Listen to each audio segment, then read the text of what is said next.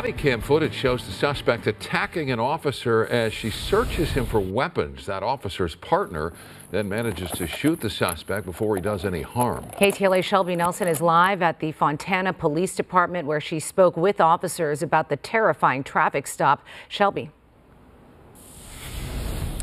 Micah, thankfully those officers were not injured. I'm told they are actually back on duty. But when Fontana Police Chief spoke earlier today, in so many words, he really just says this underscores the challenges his officers face on the daily. This suspect appeared to be cooperating until he wasn't. Let it go!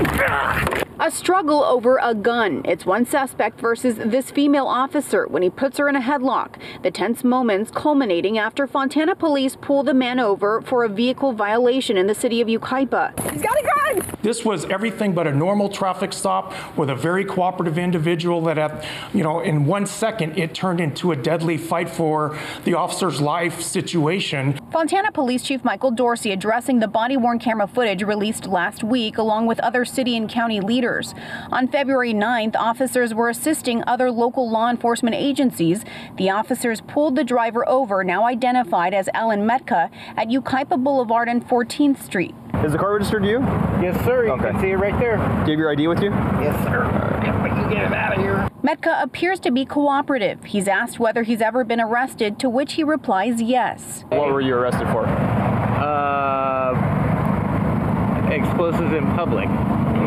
Metka is asked to step on the curb while the officer runs the plates. Nothing illegal on you? No weapons or anything? No. But things quickly take a turn when another officer pats him down. What's this right here? My gun.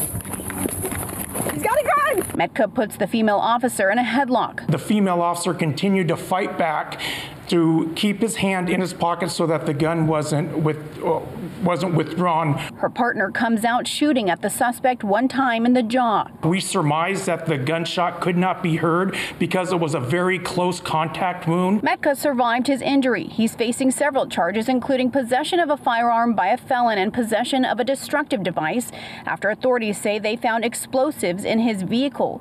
It's a similar charge to what he was arrested for in August of 2021, when Metka was found with explosives, causing police to shut down Sierra Avenue and Valley Boulevard in Fontana. He was actually convicted of felony possession of an explosive device in public and received 2 years in county prison.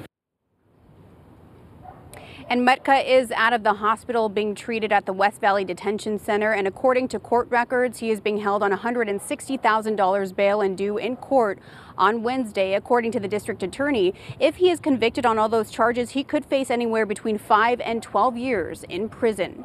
Reporting live in Fontana, I'm Shelby Nelson, KTLA 5 News. Shelby, thank you.